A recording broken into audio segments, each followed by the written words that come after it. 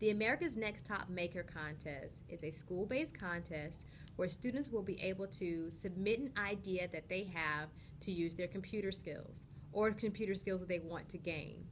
Students will have access to a book bag with a laptop with all of the software downloaded on it, programming manuals, and other materials that they'll need to flesh out their idea.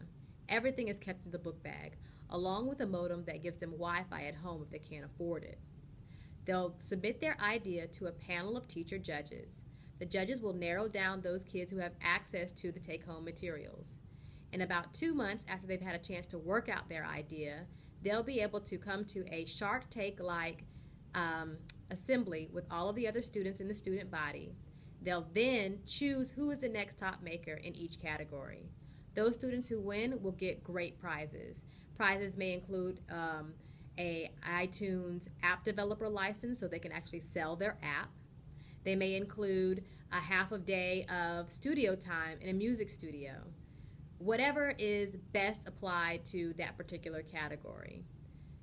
This gives all of our kids an access to making materials.